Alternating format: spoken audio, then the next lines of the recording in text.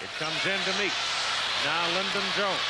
Jones being played by Battle. They got all those guards on here. They're going to try to 10 pop. seconds. Here's Edwards going to try to get a screen.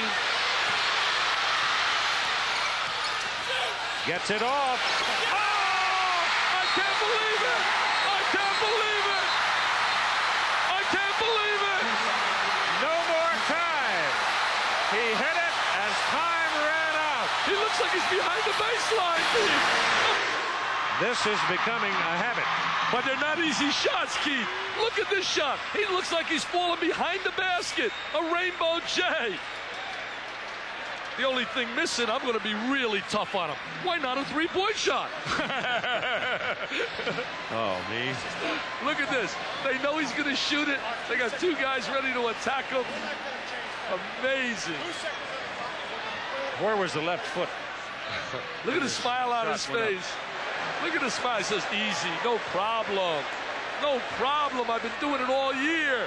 Just call Katie and freed her up. Well, they had shut him down. They had not given him his They have put 2 seconds now back on the clock, and we should definitely make that point that this game is not over. Look at Bobby. No problem. Just another day at the office for Jay Edwards. And he put 2 seconds back on the clock. They're going to try to throw the baseball pass to one of their great jumpers. Remember, the clock doesn't stop until he touches it. Oh, I can't believe it now. Nick Anderson hit the shot. Oh! Incredible. They're stunned here in Bloomington.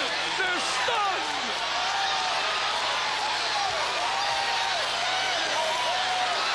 Big Ten basketball.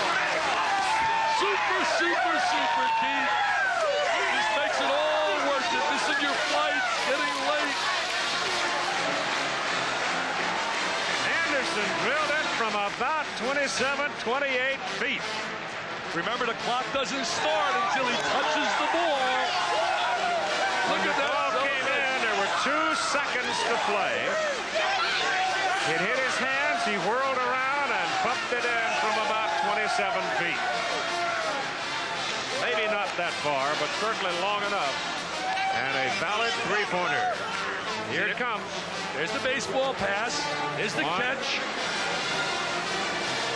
Clock was a little late starting, and it's an Indiana clock. They got a slow clock here in Indiana. See, that's where the timer does control the clock. Look how high Anderson got up. Look at that shot. Incredible. Well, Keith, it's been a great, great Big Ten run.